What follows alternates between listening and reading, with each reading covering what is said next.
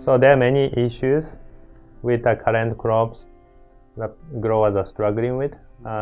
It can be the increased labor cost and new diseases, pest issues, and difficult to find laborers too. And many growers are looking for new crops that can be more profitable than current crops. That's the main reason we are trying to study the potential of new crops. And I studied blackberry and also artichoke, pomegranate and herbs. And blackberry is the crop that many strawberry growers are trying to grow right now. And artichoke is something like even newer that not many people have tried growing.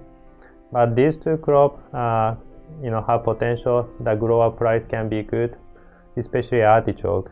The grower price is good. In the grocery store it's sold for $1 to $5 per head, and each plant can produce multiple heads. It can and when you compare the production value of artichoke with major crops in Florida, it's generally higher than most of crops. So that's why we think that the potential high profit is really attractive. And what we are trying to do is we are trying to find out if we can really grow these two crops, because they are not adapted to our climate. So that's the major challenge.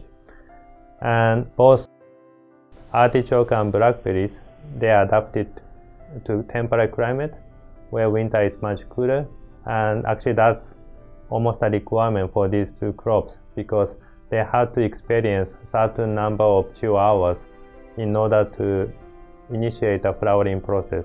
While in case of blackberry, they produce buds before winter, but they have to break the dormancy, and they can break dormancy only when they accumulate enough chill hours.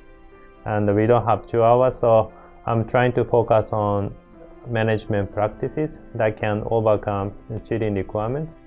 And we found that application of plant hormone, Giberellic acid, is really effective. So this is the hormone that the plants normally produce after they accumulate enough chill hours. So this hormone is the internal signal to initiate the flowering process. And because we don't have chill hours, we apply this hormone so we can force plants to initiate the flowering process.